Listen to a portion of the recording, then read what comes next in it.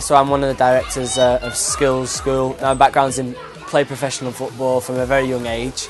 I played for Preston North End at age 10 right through to age 16, and then I moved to a club called Shrewsbury Town. I then moved to a club down in Manchester, but then my agent sent me out to play and coach in Spain.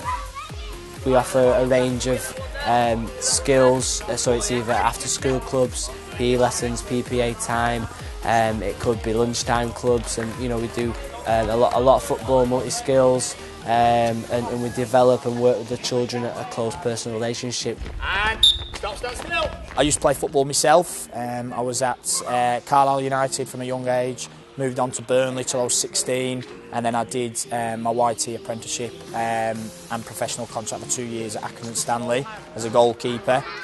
The coaching that we do is from age 4 up to 11, so it's a primary school kind of age. We prefer to get them a ball per player, get them doing an individual skill, kick-ups, headers, goalkeeper catches, but then that moves on to like the multi-skills that we do actually do as well as the football. Again, we try and get that across to teachers and parents that we don't just offer football, but it's more a variety for children because not everyone likes kind of football. Kids absolutely love it. They get a trophy, they get a certificate, medal at the end of it, so they've got something to play for.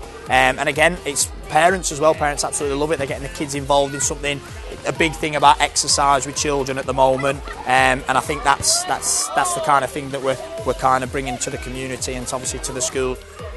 We're both CRB enhanced checked. We are FA level 2 qualified coaches. And we work on emergency aid, and we're always topping up our first aid certificates and bettering our qualification. Jordan and Michael have been working with our school for 2 years. They come in the autumn term.